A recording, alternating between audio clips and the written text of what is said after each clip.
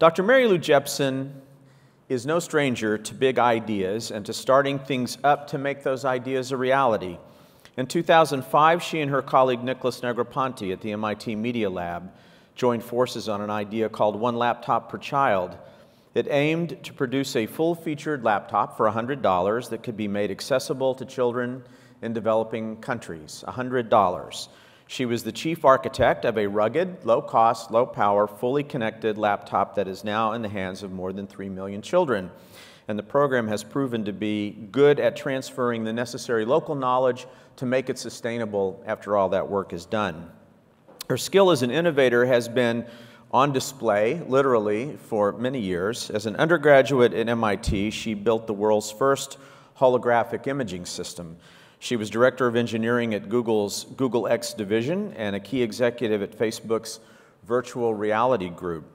100 is an important number for Mary Lou in other ways besides the $100 laptop. She's on Time magazine's list of the 100 most influential people, and her name is on 100 patents and counting. Today, she's turning that expertise and her deep technical and innovative knowledge of imaging to the medical field. And as you'll hear tonight, her new company, Openwater, is seeking to pioneer technology that would shrink the massive MRI device to something you can wear for just a few $100s. It would make continuous real-time medical imaging a present-day reality, and if the moonshot part of this idea that goes along with it proves possible, it could also enable communication by telepathy. So we're going to talk about all of that tonight and more. Please join me in welcoming inventor, professor, startup founder, and imaging pioneer, Dr. Mary Lou Jepsen. Wow. Hello. Nice to be here. So great to have you here. What an intro. Thank you. Welcome. It's so great to see some familiar faces in the audience. Wow. You have a lot of friends here tonight, which is terrific. I want to talk about, you've been an innovator your whole life, and I just scratched the surface. So where does all that creativity come from? I think all kids are creative. I think we beat it out of them. I mean, I don't know. I wasn't into blocks and Lego. I was into like spirograph and math and optical illusions and stuff like that. And I just kept going with that. Yeah. Spirograph. Wow, I haven't heard anybody talk about a spirograph. It's a great toy. Forever. That was a great toy. It definitely was. So you were innately drawn to that kind of visual way of thinking about the world. Was there somebody who was influential early on for you? Anyone that you remember who made you spark that? Well, I mean, I grew up in a farm, so I learned how to fix things because we had to. We didn't have much money. And on the side, my dad had a business rebuilding car engines, so I'd help out and figure stuff out. I wasn't that good at figuring it out. I just saw the process of how he could figure it out. And it gave me confidence to realize, you know, actually every lab I've been in subsequently is not that different than that auto shop where you just, most of the time you're trying to find the right tool or make the right tool. So kind of tinkering and playing and doing all those things. Yeah. Holography. Talk about what inspired you to think about that as a pursuit and how you created this holographic system so early in your career. Did anyone see the first Star Wars? R2-D2 projected out Princess Leia, and I thought, wow, that was special effects. But yeah. May the Fourth be. So yes, I mean, when I started college, I made a deal with my parents. I wanted to be an English major, and they said, you can go to the local school if you want to be an English major. And I agreed to major in electrical engineering as long as they'd help me pay for college. So I had to be a double E major. And you only get one elective. And there was this elective in holography. And I thought, wow, that would be really cool. So I took this holography course. I didn't like the electrical engineering at all. I mean, I kind of hated it. But I fell in love. It was the closest thing to a religious experience I ever had. The magic of making it and this thing coming out that was a hologram, that was 3D. And like, wow, I made that.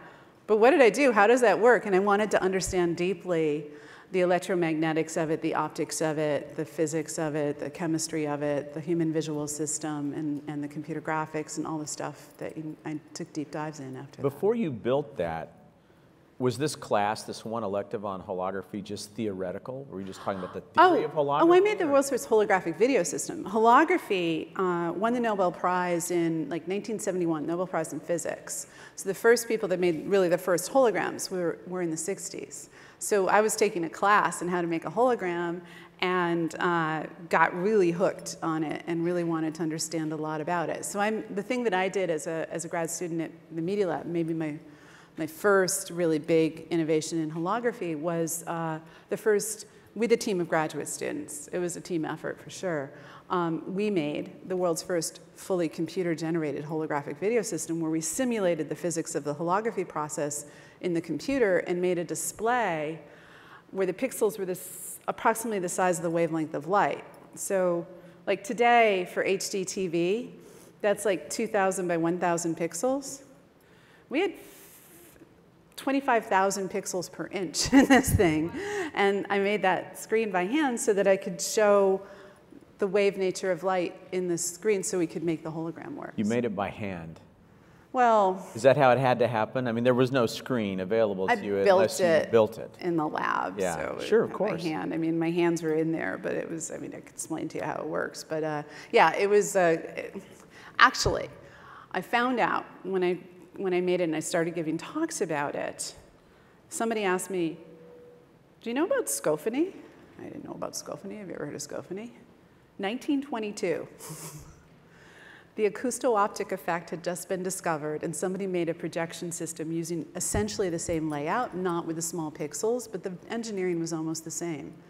So I went to the MIT library, and they didn't have any of the 1920s work, and so I went into this warehouse and sat there for, I think, a month and read TV and shortwave world, everything in the 20s and 30s, and I was just blown away by what people had done with so little in the mechanical TV sets, and then was able to refine and make a better system with the modern day things that I had access to in the 80s at that time. This was the 80s when I was doing this.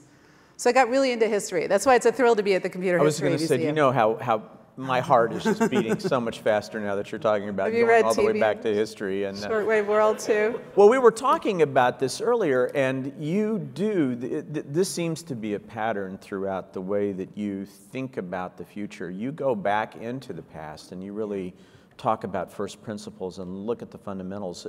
Why have you found that to be so important? You can see different things if you go, we stand on the shoulders of giants, so why not look at what the giants did? Plus, they're so interesting to learn about. I think there's one side of looking at the work that they did and understanding. Someone was quoting backstage about Shannon's Law and a misinterpretation about Shannon's Law, with the basics of where Shannon is, a god, and so if it violates Shannon's Law. But like, if you actually look at what they wrote, it's not as black and white. And then also learning about the circumstances in which they did it, every time I feel like I have something to whinge about it, I think we were talking backstage, I read another biography of a great scientist, and I think, I got nothing to complain about at all. And I find that is also really helpful too, as we walk through whatever trials and tribulations we have to walk through. I mean, Fourier, I read about this year, and I read his biography. He was an orphan, and his parents died, and he was put in the orphanage/military academy to become cannon fodder for the Napoleon's incessant wars. And then the storming of the Bastille happened. He almost got guillotined. He got out of that, but then he fell in line. He loved math and science, but he couldn't do it. He had to go be a soldier. And then, he just astonishing story about how he finally got to do math and science at about age 50 and invented Fourier transforms and Fourier series and discovered the greenhouse effect. I mean, astonishing that he had to walk through, a great deal of pain. And there's a lot more, but I'll spare you. Anyway. And imaging has been such a passion of yours for so long. What is it about all the things that you could have pursued in math and science and technology? Why imaging? Why was that the thing that has just held such fascination? 70% of our minds are allocated to processing visual information. It's how we think about the world. I loved math and art growing up. It combined them in an interesting way. I mean, for me, it's like really interesting to do, like as a kid, a really technically hard problem, like math, and then find the solution as a visual reward. And I think also there's this, I was interested in art and science, and a lot of people think that you can't do both. But you can, and in fact, each informs the other. And I think actually if more scientists and technologists did more art, we'd have a lot more creativity, like STEAM, not STEM, where the science, technology, engineering, and math is the STEM acronym. If you add in art, we could get a lot more, a lot faster, a lot more innovation. And I bought into that because I loved making things, and I love, even if they weren't that great, a lot of the studies say now if you make art, even if it's not that great, it helps you in your creative process. Yeah. So I find that too to be the case.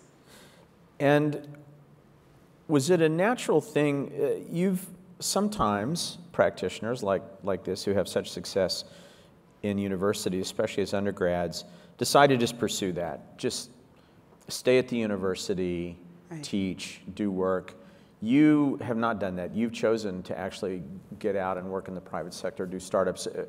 Right. Why choose that? And especially why startups to Google to Facebook to startups? And what's the pattern there if there is one? I just try to use my skills to make the best change in the world that I can, that I feel capable of, with the ideas and the opportunities I can find to be available. I never intended to go to grad school. I fell in love with holography. Nicholas had started the Media Lab. They got this guy, Steve Benton, this amazing holographer there. I applied, I got in, and I got sucked into grad school. Who knew I would like it? But then there was no PhD program in it. So I had to become entrepreneurial because I loved holography. I felt like I would die if I mean, Madonna says this about music, and I don't know whether you like her music. I'm not actually a big Madonna, I'm not really a Madonna fan at all, but she says, like, musicians, you don't do music because you want to. You do it because you're gonna die if you don't do it. And like, otherwise, why would you go to all that effort? No matter what musician you hear, like, they work really hard to sound like however they sound. I just felt like I was gonna die if I didn't do holography. So I tried to find a way to fund it. And there was really no funding for it. So I had to become entrepreneurial and convince potential bosses that had some budget to find a little bit of money here or there. I lived on less than minimum wage all through my 20s and I think I moved to Australia and then Germany, Japan, all over the place to sort of scrounge together from fellowship to fellowship some funding to do interesting things in holography. Mm. Let's talk about it wasn't popular. Yeah, now people pay me a ton of money to do it because there's no talent because, well, it was really hard to get talent. Well, that's terrific. I want to jump now into your current idea, right. Which is, I read somewhere it was described sort of as a mashup of MRI and telepathy, and it's a really big idea, and I want to sort of unpack it for everyone so that they can really understand what the central idea is and then how you're carrying it out. So can you just get started and then we'll have a conversation about it? I've been trying to, we have these big dreams. I was trying to figure out how to do telepathy since I was a kid, and who knew? It's funny, as I was remarking on talking, I had no idea that I'd end up here talking to you about a telepathic system, at this age. But yeah, I figured out how to do it, mostly because I wanted to figure out how to do it. I became really fascinated with how the mind worked because, for a personal reason, I had non-elective brain surgery. I was going to die unless I had brain surgery. I had a brain tumor removed in my 20s. And that, as a side, neuroscience became a side project as a means of self-preservation subsequently, and I learned a lot about it. And I kept thinking, looking at the systems that we have, how can I figure out a way to, first I was thinking of radiating brain tumors, then communicating with thought. Like, I've just been noodling on the problem for decades, wondering how to do it. And the truth is, there is a system that's been available for 10 years now that does do this, that enables us to communicate with thought, to be able to at least read your thoughts. If I threw any one of you right now in an MRI machine, hi Fred, I could tell you what images you were thinking of, what words you're about to say, whether you're paying attention or not, whether you're in love or not, and on and on and on. We can do that today with a multi-million-dollar MRI scanner. And so when I saw that about 5, 6 years ago, I thought, wow, we just have to figure out how to up the resolution and lower this down. Maybe I can use some of my consumer electronics know-how to help this happen, because it seems so fundamental. I nearly died because an MRI of my brain was too expensive, and I suffered for many years. Many people suffer from that. So I was interested in both telepathy, enabling the moonshot being communicating with thought alone. I think in images. I would love to be able to just dump my images directly to the computer. Why do I like displays? I think in images. And the images you're thinking about. I don't think in language. Yeah. I don't, as people do, but I don't. I think very visually, and it would be great. And I know musicians who think, in layers of sound, and it's so hard to get the layers of sound out of their head. How can we do this? It sounds nuts. But I'm comfortable with people thinking I'm working on something impossible, or I'm stark raving. And as a woman in technology, like, two things are true.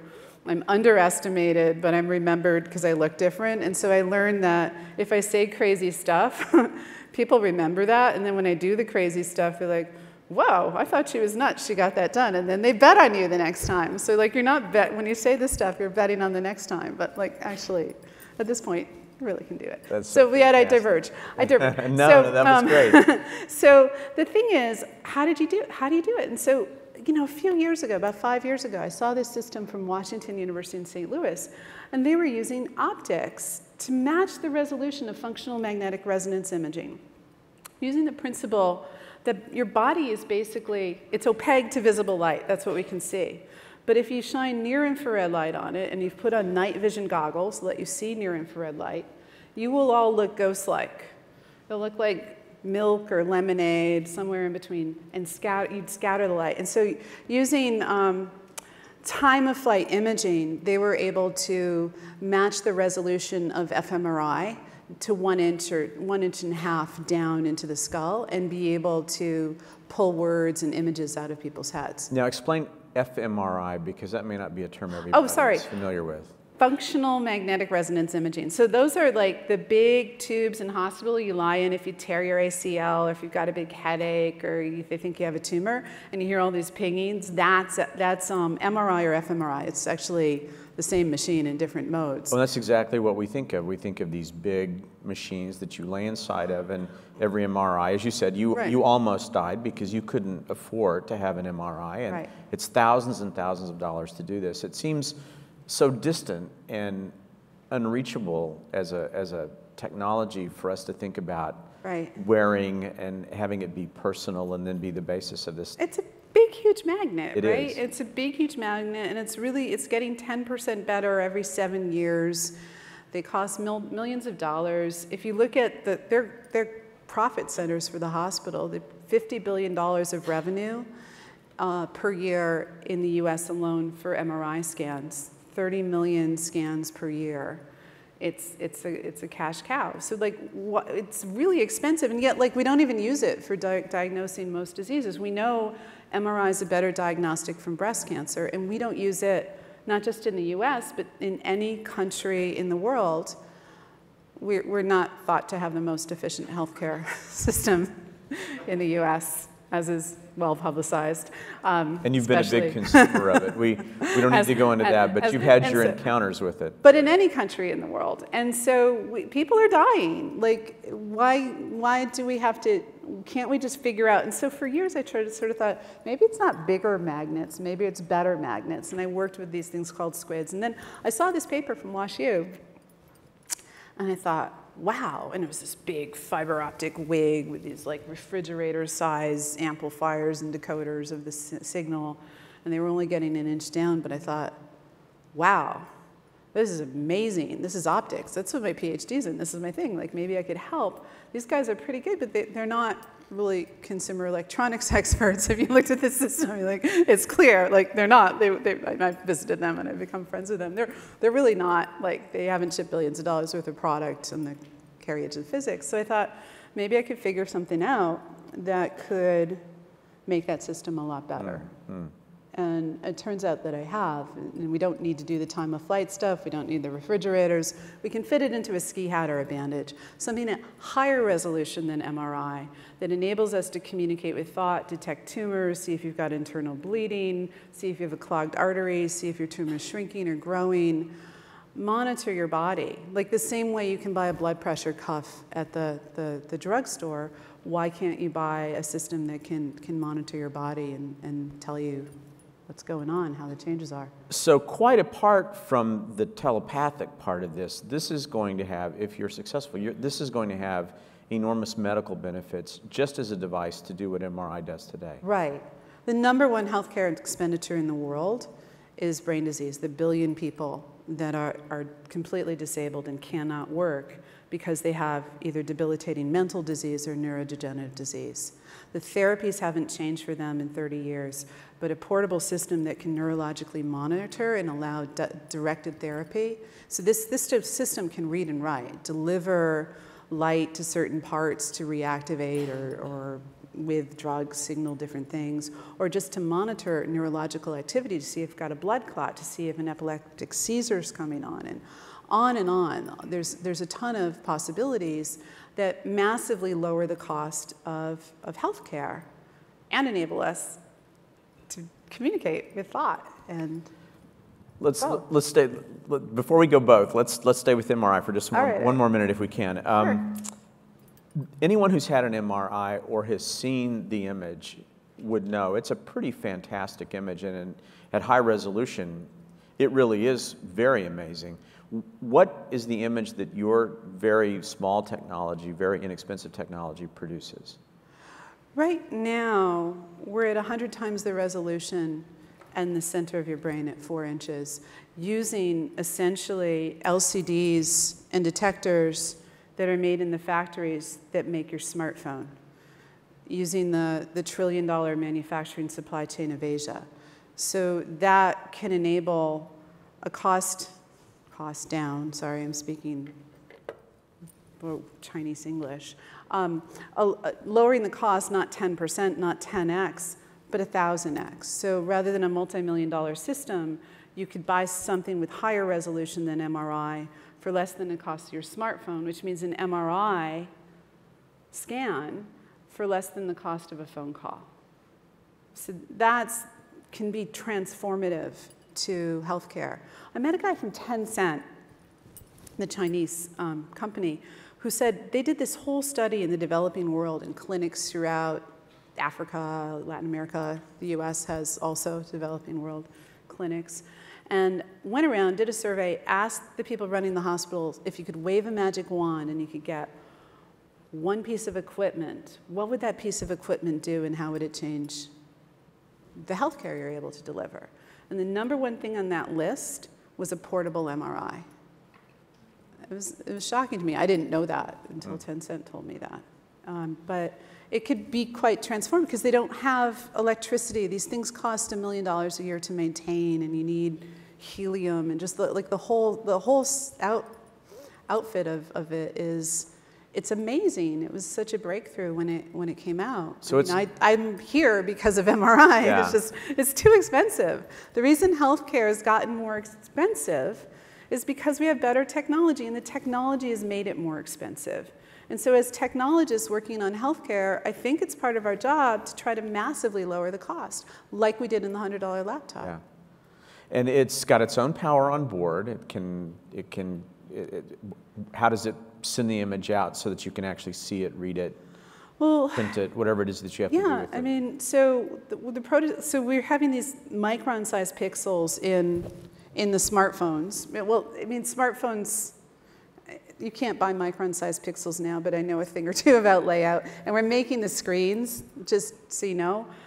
I think this is the first, and I always ask, in an audience like this, maybe somebody can tell me if it's true or not, the first time somebody's made a screen, not for the eyes. So I'm making a screen that lines fabric on the inside of a ski hat. So how does it work?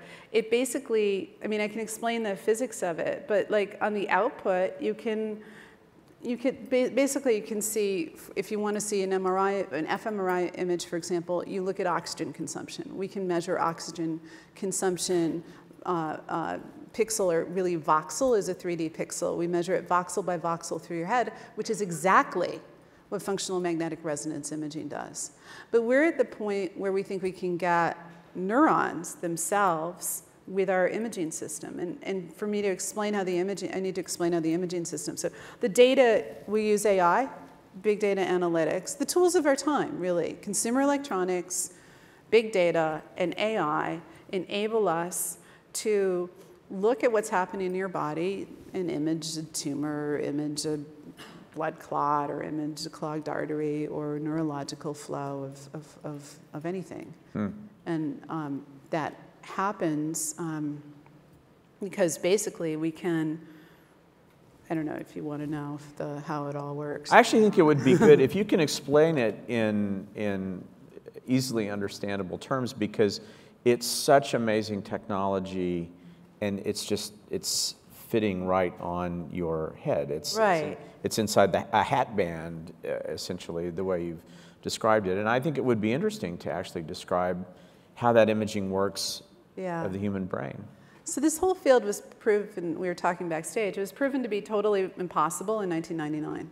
So it's totally impossible. Luckily, it was proven to be impossible. Yeah, there was the whole use of diffuse imaging, scattering, imaging through scattering, because we're using this near-infrared light, as I mentioned, and it was proven to be mathematically impossible in 1999. But in about 2009, somebody proved, oh, that was wrong. Game back on for diffuse optical tomography or diffuse imaging. So how does this work? It's a whole different rethink of it. It uses basically a principle that's been known, if you go back to the beginning, back to the first holograms, to the first holographer, figured this out, that you can make a hologram through a scattering medium. And in this case, that's your body. You can make a hologram of a scattering medium and invert it. And by inverting it, if we think holography uses the wave nature of light, and light's a wave, as we discussed, if I drop a rock in the middle of a pool and the ripples radiate outwards, that's also, you can think of that, visualize that as an optical wave, even though it's a pool wave. If I took some transducers on the side of the pool and shook them at just the right way, I could make the ripple pattern go in reverse. That's what phase conjugation is. And now you're all experts on the math. I think of math really visually. I spare do the equations. But that's what we do. That's a 1D, if you will, or 2D field. That's what we do in 3D. If I dropped 1,000,000 rocks in the pool, we could reconstruct that ripple pattern. And that's what holography does, is it records these ripple patterns of the wavelength of light. Like the wavelength of the ripples, that's the peak to peak. Like you've got these peaks and troughs in waves and in ripples. You also have that in light. It's just a lot smaller. It's 100th of the width of a hair, that wavelength. But you record that and invert that, which is sort of like, this is a techie audience, so I can say, like, you know, if it's 7/8 pi that hits the pixel, you compute 9/8 pi. It's a really simple computation. You can do it in the screen itself. And so what you can do is then basically make your body effectively transparent to the light.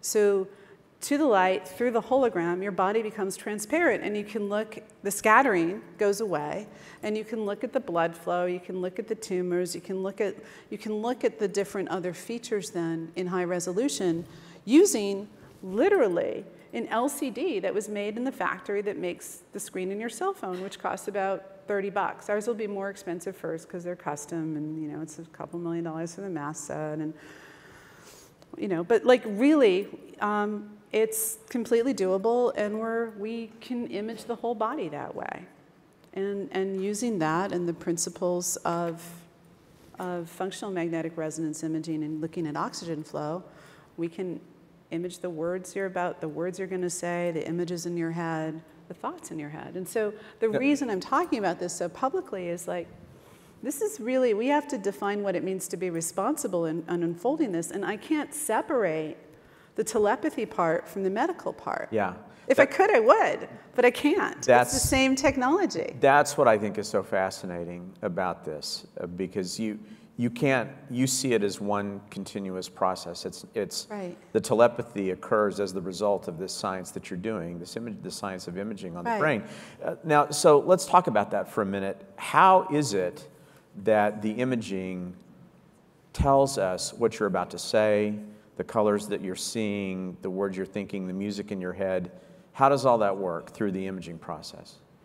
So, for about a decade, people in neuroscience have shown, I'm sorry, I feel like broken record. If I throw you in an MRI machine, I can tell you what words you're going to say. As I mentioned, there's been a lot of studies that prove this. And for example, we were talking backstage about a professor at UC Berkeley, Jack Gallant, who ran a study in his lab, and they threw 3 graduate students in MRI machines for hundreds of hours, and made them watch YouTube videos. I hope they got a great stipend or something. I don't know how much they got paid. Right now, they're doing it with Moth, the Moth storytelling series from, I think, NPR. But this was YouTube videos, and they made fMRI recordings of the grad student's brain reacting to YouTube videos. So they had a library of reactions for each student and created a dictionary, a visual dictionary, using big data analytics, AI, and brain scan data. And what does the brain look like when it's reacting? Well, they just looked at what fMRI measures is oxygen use. What part of your brain in 10 cubic millimeter voxels is using oxygen. And based on that and pattern matching, it could predict when a new image sequence was shown what the student was watching, even though the computer didn't get to see the new video, just using the data store. It was a low-resolution, grainy image of Steve Martin walking across stage and the plane landing and on, but it was close. And I saw that and I'm like, whoa, we just need to up the resolution and lower the cost to be able to do this for real. It could change everything. It could change everything. Like, it's fun. Understanding how our mind works is fundamental. It's who we are. We're human, and like understanding the brain and being able to communicate at a higher baud rate. I mean, we're all kind of Stephen Hawking in the low bandwidth out of our brain, in that we can just move our mouths for talking, or type with our fingers, or draw or write. But there's a lot more going on in your head that we could dump out. Human creativity could be explosive, right? It's just everything now will seem slow. It's sort of like, it used to be 100 years ago, it took 3 weeks to cross the Atlantic Ocean. Now we can do so in, well, if the Concorde was still around, 3 hours. But we can go around the world super fast. And we think of everything as going so fast, but I think in a decade when we have this at scale, we'll look back and we can just think something and it can appear. You can skip the whole, like, getting the image out of your head and the idea out of your head. I can make my devices work. We leverage the robots, the 3D printers, and all these things that are going to take our job, but we're more creative. We still have 100 billion neurons, each with 100,000 different connections. We're by far the most complex computer ever made that we have any idea how to make. And we're really good, I think, because the synapses are a bit unpredictable, and so we can create. Well, there's a creativity aspect and there's a privacy aspect, which I want to get to in a second. And then there's just the question of, do we want to know everything that's coming out of everyone's brain all the time, which is kind of another aspect to this. And we should think about that for a minute. But before we do that, I want to ask you about the computational power that is required for this, and whether what you're talking about is kind of achieving the dream science fiction has been talking about for decades, which is reverse engineering the brain and really understanding how the brain works and being able to, if not replicate it, at least just broadcast it. Is that what we're talking about? I think that's what we're talking about. There's a lot of good work being done in the neuroscience community, and to quote Paul Allen, co-founder of Microsoft, there's 5 Nobel Prizes just to understand how a neuron works. So you could say, how are you going to do telepathy, because we don't even understand how a neuron works? And it's like, you can still send an email and not understand how a transistor works. Maybe that's not a good analogy, but like the point is, measuring oxygen flow alone, we can do this. We're hitting neurons. We can measure neuronal activity non-invasively. And so there's this whole group that says, oh, it's unknowable, you can't ever know it. But like, I can tell you what images you're thinking of. You can dump your dreams directly to video right now using a $3 million fMRI machine. So there's the people saying it's impossible, and then there's the people that are doing it already. So it's interesting because there's so much effort around the brain. There's so many people doing it. I think we're doing a top-down approach. The Allen Institute's definitely a bottom-up. Paul Allen is like that, you know, he's fantastic. I think he's amazing. There's people coming at this from all different angles. You have the national academies of most developed countries saying of the top 5 things a technologist can do right now, somewhere on that top 5 list is reverse engineering the brain. And so yes, I mean, the point is, what happens when we achieve that? We think we can do it much, I mean, we should be able to hit millions of people in the first 5 years and hundreds of millions of people within a decade with the technology I'm proposing. And the resolution is going to go up because we can use the manufacturing infrastructure of Asia that's very good at making the feature sizes we need for this. Where are you now in perfecting this technology and getting it ready for use? So we've given ourselves the first year to explore the bounding box of the physics. How deep can we go? How fast can we go? What resolution? So what scanning speed? What depth? What resolution?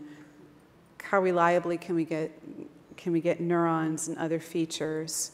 Should we just go for blood or oxygen or what? Clogged arteries first? What should be the first product? We're trying to figure out where the limits of the technology are. And where are you in that first year? We haven't found any limits yet. Oh, so we're I left the Facebook officially at the end of December. It was supposed to be August. But, you know, building up the team now. So I'm really focused on team, prototypes, and IP. And just a few months into it. I mean, I guess I've been on it a year. The teams I've started hiring last fall, so it's scaling up. But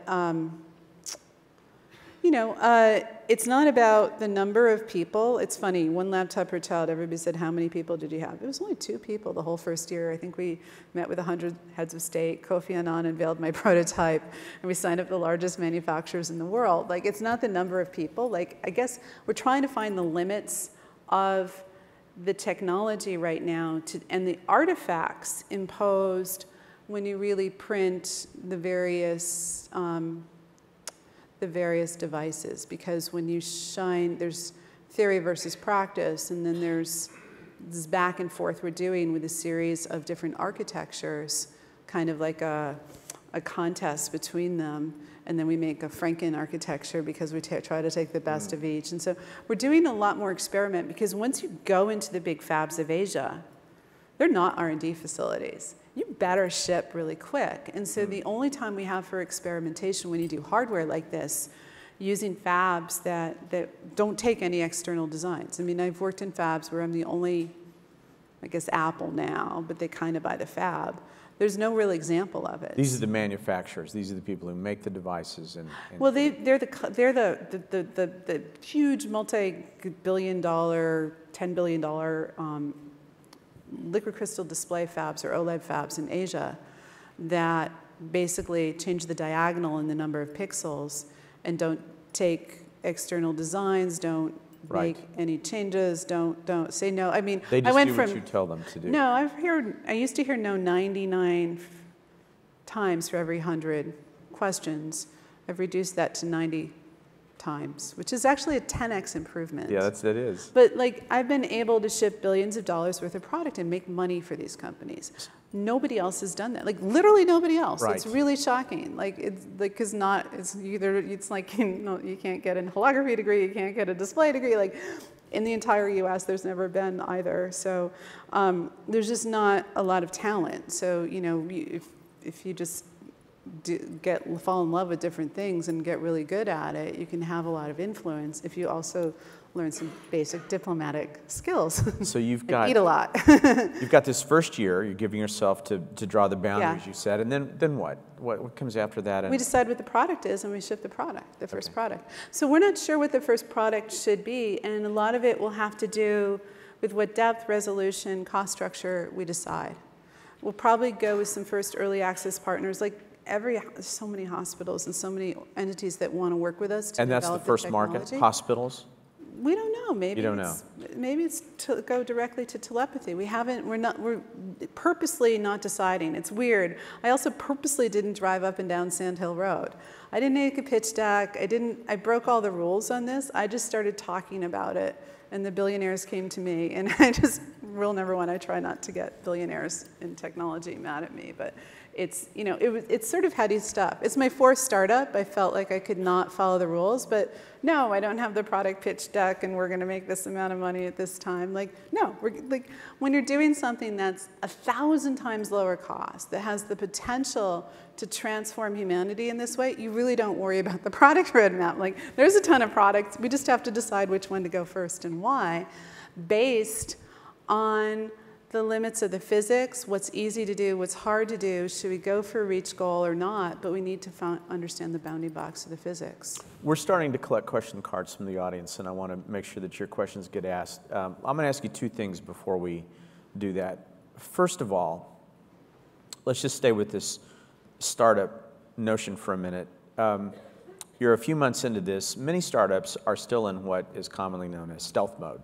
Nobody wants anyone to know about a company, especially one that's as potentially revolutionary as this. And you don't believe in stealth mode. In fact, I even read you said that secrecy is not helpful, just generally when you're doing something like this. Why do you have that approach? There's so few people that can help us. We want them to come beat our path to our door.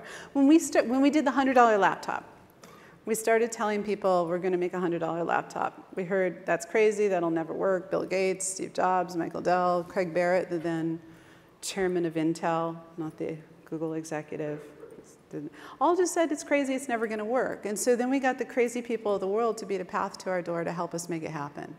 So that was pretty interesting. They also helped us debug it. And that was pretty interesting and heady experience. In the case of this one, the main reason to talk about it is to try to define what it means to be responsible, because I can't separate the physics of the medical imaging from the physics of the telepathy. And so it's funny, this literally a rock star, friend of mine who's now a human rights activist, Peter Gabriel, he called me every week for 6 months trying to convince me to quit Facebook, to take this technology out and do it as a startup so I could be more open about talking about it, because we needed to define the ethical and he felt it was going to happen. We're not going to be able to hold it back, but how do we get in front of it, and how do we help all of the technologists working on technologies, biotech, CRISPR, Cas9, all the different things that are happening, optogenetics, figure out how to bring these forth in the world in the most responsible way that we can, because the potential for misuse is strong unless we can engineer a system around the big threats. Yeah. And so how do we do that? And I think the pragmatic thing is to teach people how to lie or tell mistruths into the system, but that might not be ethical to lie. And so what did we do? What's the right thing? Well, we should have a dialogue with ethicists all over the world and lots of different groups. The days of a committee of ethicists sitting behind us doors to decide what's ethical or not are over. Our notions of what is appropriate for privacy are changing every year right now, and there's no way to do it, according to the ethicists, who I've spent a lot of time talking to. They mostly ask questions. They're really, Socratic. The ethicists. The ethicists are mostly Socratic. They ask questions. And, we're changing a lot right now, and they feel a public dialogue is necessary, not just in Silicon Valley and Boston, but globally.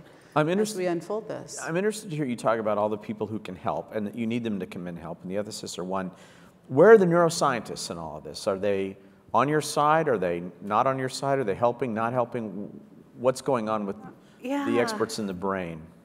The experts in the brain are interested in better tools, but a lot of them have never been exposed to this way of thinking and think they should have had it in their PhD program. I'm like, well, at that point in time, diffuse optical tomography was proved to be mathematically impossible, which is why you never had it in your PhD program. But, the notion of, because I'm a neuroscientist, I know all about consumer electronics and optics and everything in the world is also false. But I'm amazed at what the neuroscientists have done, which is why I've joined the field. I'm dazzled by what they've done using functional magnetic resonance imaging. People like Jack Gallant, and I won't list all of them, but 20 years ago, some classmates of mine went into brain mapping. I really thought it was like modern day phrenology, and they were wasting their career, and I was nice. I didn't put it like that. I'm being more provocative now.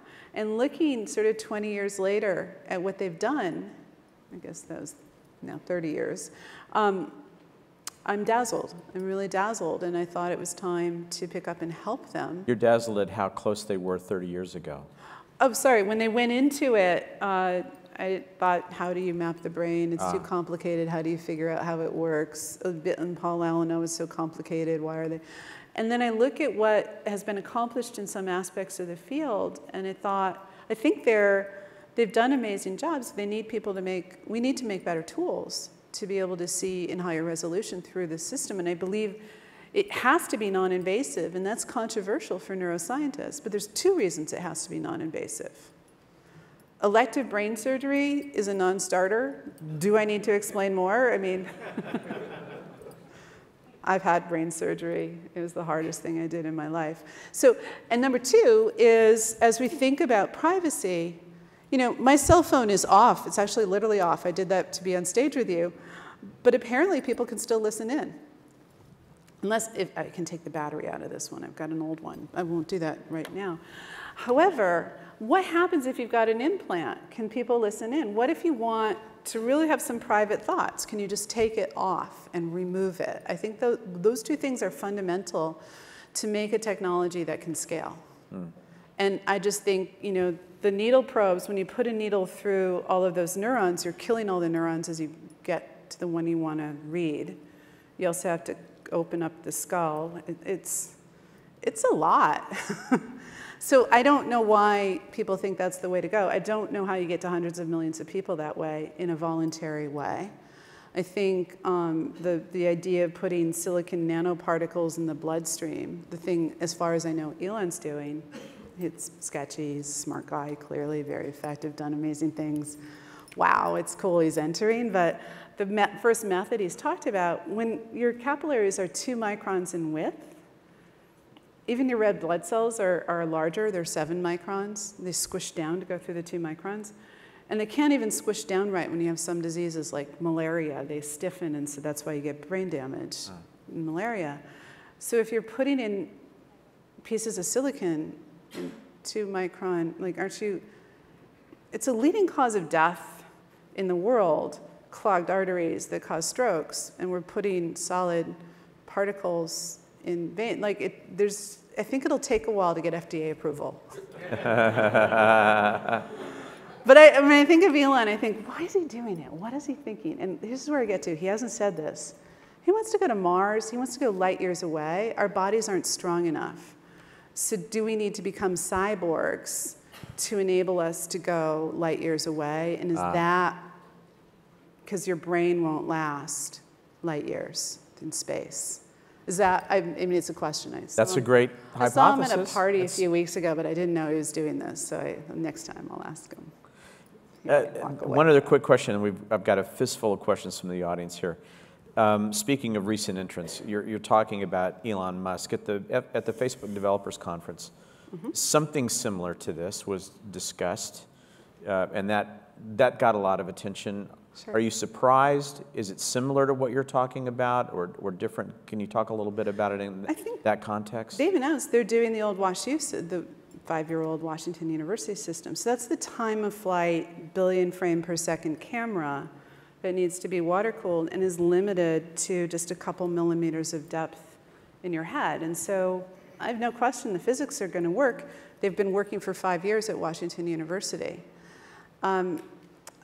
They've announced that I think they're trying to do, you know, I think the reason people are announcing before they're showing the demos is to try to be responsible in this area. I think Regina Dugan, the former head of DARPA, who's head of that program, announced that, you know, that they're planning what they're doing ethically about this and how they're gonna, and so they're getting in front of that. So I think it's pretty exciting of all the entrants. Ours is already 100 times higher resolution, 100 times more depth, 100 times higher resolution. So that's already 10,000 times better than the goal for their system. So we're not, you know, we welcome them, like, great, you're coming too. Cool. This is a great question. If you and I were wearing these devices tonight, would we be communicating telepathically? I think we'll all start to do that. I mean, won't we like swim our minds, let our minds out and swim around with each other and the computers? It'll be like, I mean, here's the thing, is if we don't turn on the filters, it might be like being at Burning Man all the time, you know? And like, so do we get like the sex and violence filters and turn them on, or like what you had for dinner? Like, well, all the things that you think of, like how do you focus, and you know? And then all of the biases, you know, there's right. incredible things. The human frail, like, can you imagine having to run human resources at any company? If you could really see what people were thinking in a meeting, like, we have all this politeness. And so, like, how do we learn how to transcend that and learn how to deal with the fact that we hear little lies all the time? It's for social lubrication, and deal with things really openly and honestly and expose ourselves. We might have to take lessons to become comfortable in revealing ourselves. So it's a big step. Well, and if we're communicating telepathically, what does that mean for the radio audience? We should think about that a little bit next time we think about our friends at KQED. This is obviously someone who is in the life sciences. In fact, it says, why do tech companies think they can do med tech better than life sciences professionals? Why don't they hire us experienced life science pros? We're hiring life science people that have been working in imaging using near-infrared. Yeah. So we have those on and our team. It's not necessarily better, is it? I mean, you're trying to knit together a lot of people with a lot of different expertise to solve a problem. Really multidisciplinary background. We're hiring, I mean, so thrilled. I just got this guy. He's been designing really cool holographic systems for like 30 years. Craig Newswanger. He's like a legend in holography. And oh my gosh, I mean, one of the things, he's done a lot of art holography. And you could say that's not important until you look at the history, just specifically in holography. The scientists made these awful looking display holograms. And then you look at Craig's holograms. Really low signal to noise ratio, because that's what artists actually do, because they care what the image looks like. But in terms of diversity, I mean, we've got lots of different people. We're hiring people from life sciences.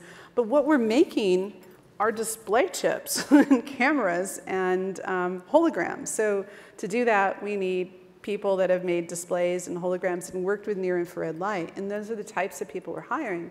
And then AI people and artists. We're hiring artists because I believe that's important. There's so many questions here about privacy, and you touched on it a minute ago, and the work you're doing with ethicists. But where do you come down on this? So where do you think the boundaries will be drawn or redrawn in the area of privacy if telepathy actually becomes a reality? I think different people will set their own filters. The concern is any government. People think other countries, but our country could do this too. The police or military making you wear a hat, or a little ski hat I propose, or maybe worse, your parents making you wear it when you come in at 3 in the morning on a Friday night and want to know where you were. And, you know, should that be allowed? What is that? And so I think where I go to is we have to teach people how to foil the system, or enable a true consensual use. In the system, our system, I can even say our system will only work consensually. My fear is once the technology is out of the bag, people can copy the physics and make one that can work non-consensually. That's why I'm worried about this, because when you use the fabs of Asia, you're letting it out there. It took 3 years to copy an iPhone. How many years is it going to take to copy this technology? 5 years, if you put enough people on it. And so that's great, because we will get cost down, yield up. The 4 words that describe a lot of the Asian manufacturing infrastructure. So this can be very low cost. But if we're not controlling that consensual aspect of it, how do we make it so that people can be that switch, so it can only work if they wish it to work. And so that's the thing that keeps me up at night, the responsible way to do that. That's where I go to. But we're engaging in a dialogue with lots of different organizations on this. Not an internal organization behind closed doors, but many openly out there from lots of different countries, lots of different cultures and backgrounds to see where they go. But that's my fear, is even though we can commit for consensual, what do we do about people that copy the technology? And so it's... What do you do to protect your own intellectual property?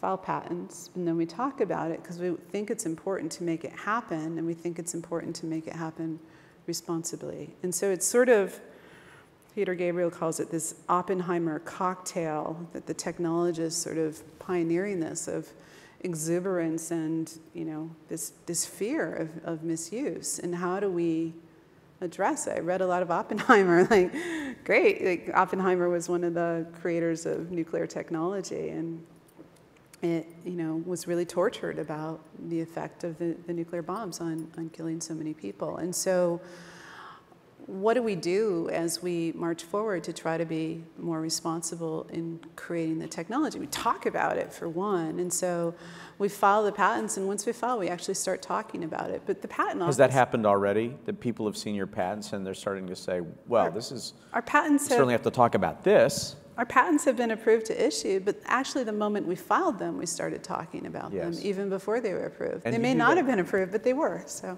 Do you do that informally? Do you have a forum? Do you convene people where you get together? I mean, you're out there, you're here tonight, so that obviously is starting a dialogue already. Yeah, we're thrilled to talk, especially at the Computer History Museum. We think people have faced this problem before. Yeah. And what can we learn from the good ways that people have dealt with it? And what are ideas for marching through this? So there's the people who believe, oh, it'll never happen. If we fail, like, fine, who cares? But even if you don't believe anything I'm saying, if you think you have to, you know, like, it's going to happen. And what do we do about it when it happens? And how do we deal with the consensual and non-consensual nature of this? I mean, Jerry Yang was tortured when he released the emails 20 years ago for a Yahoo customer to the Chinese government, and then it turned out they were Chinese dissidents and they were jailed in an awful jail. He felt very tortured. None of us knew that was going to happen. That was the first sort of thing on my radar where that happened. And so then they made protective provisions around that to make sure government couldn't get email of, you know. But how do we avoid those things? Certainly there's been a lot in the march online for digital and privacy and our discussion of privacy, but this ups that by an order of magnitude or more. Like, it's a whole different level of privacy. Well, and I want to go back to something you said just a second ago, which is, this is going to happen. For a lot of us in this audience tonight, this is the very first we've heard about an $800 MRI device that's going to allow you to communicate telepathically. And the woman who's inventing it is now saying, this is definitely going to happen. It's inevitable. The physics is solid. The engineering is solid. There's nothing stark raving mad about this at all. So we need to get ready for this. The Facebook system looks... I can tell you the physics of that is solid. Elon, I don't know, it's Elon. He does amazing. Are you going to bet against Elon Musk? I mean, come on. And then, you know, there's other companies too that are entering the fray. And so we stand on the shoulders of, by the way, this has been going on in the universities for decades. There's astonishing neuroscientists and physicists and people that have brought us to this point. And in each approach, you can, the physics seems incredibly solid. This is the thing that we enable is low cost. We haven't guaranteed $800. We don't know the cost of the first structure. We have to cover the development cost. But at scale, there is no reason it has to cost more than a smartphone because we're using the subcomponents, actually less subcomponents than are in your smartphone. Yeah. At volume. I should say that was my number because it's the cost of a smartphone today. So, and that will continue. So it should be, you're right, lower by the time we hit volume. It's all based on volume in the manifesto. So we're the ones that are bringing the consumer electronics supply chain in this so that we can scale to millions of people very quickly. There are a couple of questions here about medical conditions that could be detected by this kind of science. And one of them, which came in over Facebook Live, is blood glucose levels being measured non-invasively. Is that possible? There's been a lot of work on that. When I was at Google, I got to hang out with the now called Verily, Google Life Sciences people. There was a lot of work on that. We haven't looked into glucose much yet at Openwater. Blood is such a large signal in the infrared, because blood is red, and it's even infrared, so it's like really easy to measure. It's a huge signal. We're excited about neurons. People have asked us about myelin sheaths, and that looks easy because of the polarization properties. We're looking at other things. We haven't tried glucose. But certainly there's been a lot of effort on non-invasive glucose in research groups I'm aware of. And what about... I can't say much more, but we could look at it. What about conditions like depression? Is that detectable? Yeah, in fact, I had the head of a very large European country's mental health institutes, plural, say the moment we have this ski hat, he's issuing it to every patient with clinical depression in the entire country. And that's because I learned from him, clinical depression, a lot of people kill themselves. 1 million people kill themselves every year globally. A lot of them with mental disease, 90% of them with mental disease, a lot of those with clinical depression. People don't kill themselves at rock bottom in clinical depression. They kill themselves as they're coming out of it, often in a nonlinear, erratic way due to the therapy. If the doctor can measure neurologically what's happening, we can keep the clinically depressed patient safe so they recover. And so that's what the Mental Health Institute people tell me. And there's a host of other diseases that enable communication and therapy. We can keep neurons alive longer by applying infrared light. That's FDA approved. Now we can focus it. So people with Alzheimer's, we can clear amyloid plaques with infrared light. We're using infrared light focused. Amyloid plaques are related to Alzheimer's. And so there's an enormous amount of work being done in brain science and neuroscience and all the, brain disease and all the subclasses of it. And they are lacking tools, a tool that we can deliver to them that can do things that haven't been possible before. This is always possible. Well, that could be a great outcome of this. In a way. Yeah, and it's the #1, as I mentioned before, the #1 health expenditure in the world is brain disease. Because it takes so long to cure and it's so expensive, people live with it for a long time. They tend to not, it takes a long time to die of neurological disease, and mental disease incapacitates so many people. Every family has it. Every family has it. And we are stuck in not being able to do much to help those people. And so just even a wearable system with the resolution of an MRI, like if you're clinically depressed, sure, we could throw you in an MRI machine for 3 months and monitor your clinical depression, but it's unlikely you're going to come out of it laying in the MRI machine for 3 months, right? Because it's somewhat depressing, right? It's just, so if you could walk around with it, it would be way better. Are there any physical consequences? This is one of the audience questions. Physical consequences or side effects of using this device? We're talking about benign near-infrared light at light levels lower than walking outside here in Mountain View on an afternoon like today when the sun was out. So much lower levels, more like a cloudy day. And so there are none known. It's far below the radiation, the light levels allowed. It's close to visible light. It's benign. But, we're going to check that everything's safe. It's all approved at these levels already by the many people that have already created near-infrared systems. When you go in the hospital and you put one of those clips on your finger that measures your blood oxygen level, you look at it, like, that's infrared light looking at the color change of your blood, whether it has oxygen on it or not. Those are widely used, for example. Right. Here's a personal question that goes back to something you said earlier, which is you said you're usually underestimated as a woman. Has that affected your life and work for good or not so good?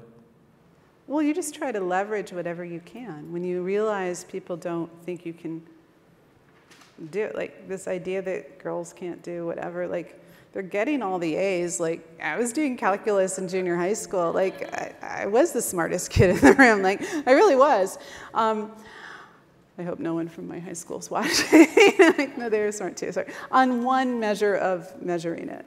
I think there's many levers. So underestimated, I mean, you go in, you look different. Yeah, they don't think you can do it. And so you do it anyway. You just find a way.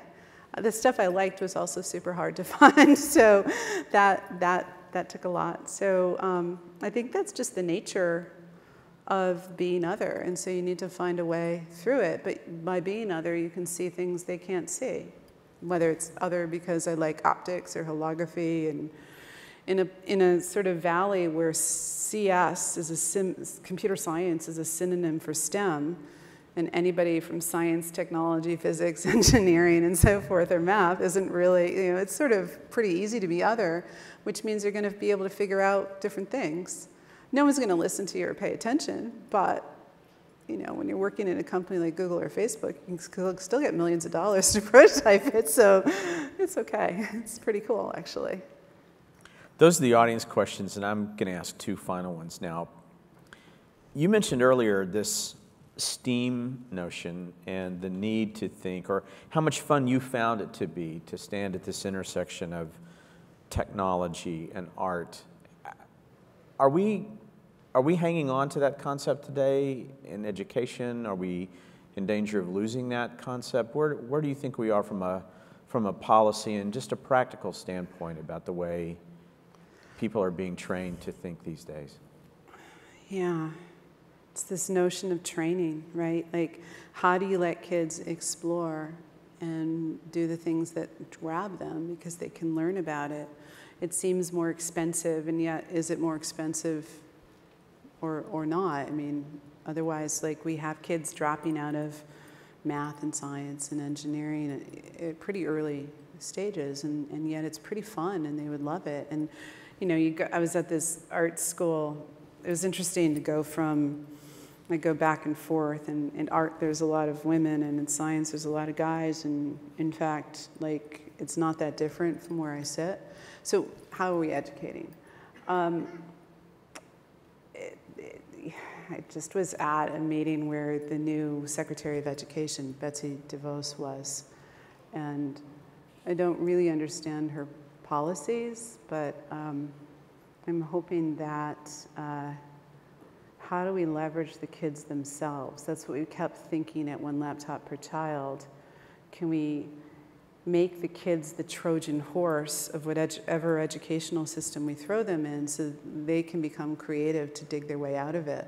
But like sounds pretty strong and negative, but it's just, what are we, I don't think we're doing a great job, and yet the flip side of it is we do get all the smart people from the world. We do have places like Silicon Valley, the Computer History Museum, something's working, right? So great, that like a certain % of people it's working for, but the vast majority of people it's not. And so then we have people making decisions that can't even understand the most basic concepts of science and statistics and so forth, which is quite problematic. Sobering. Limiting. Given the scientific method seems, to be pretty well established now. So yeah, I mean, these are the problems, and so how do you get around them? How do we work on I mean, the U.S. is really hard. I worked in education with One Laptop Per Child. We have more school districts in the United States than the entire rest of the world combined.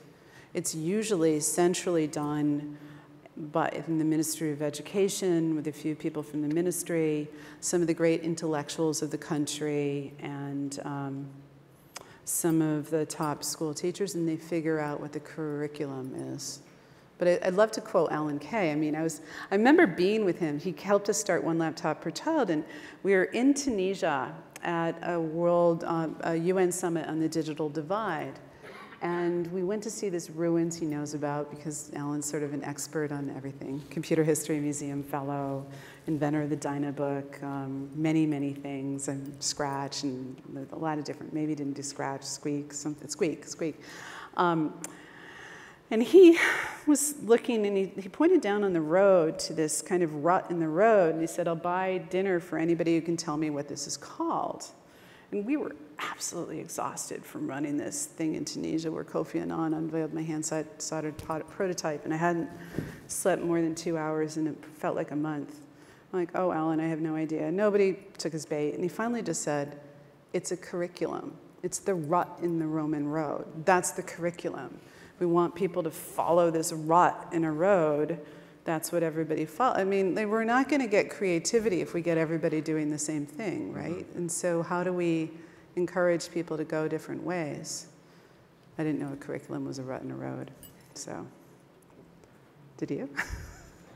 And then finally, Openwater is your company, and if Openwater succeeds and this technology, these devices succeed, optimistically, if you look 5, 7 years down the road, what do you hope will happen if you bring this to market and it works the way that you think it should?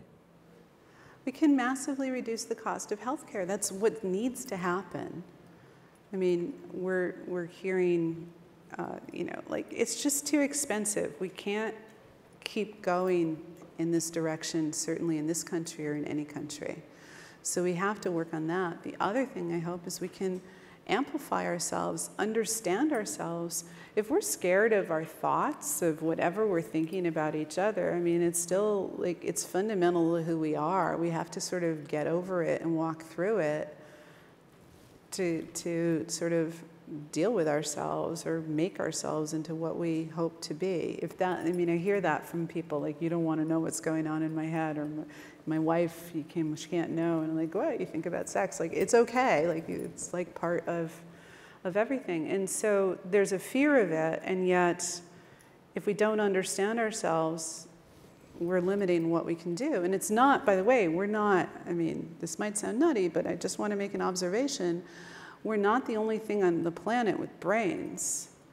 You know, there's all of these other animals that we might be able to communicate with and collaborate with. I mean, one of the outcomes is we might all become vegetarians as we start. I mean, I've stopped eating octopus because I like want to. Sorry, it was delicious, but I mean, they have really cool, neurosystems, and they're really, like, it'd be really interesting to be able to communicate with an octopus, for example. Sounds nutty, but it's not that nutty. Does your dog really love you, or does it want to have food? You know, these are important questions. Well, I can't wait to go home and ask my dog. That's a great thought. Mary Lou Jepsen, thank you for being here tonight. We're going to be looking on with interest, and we're so happy to have you here.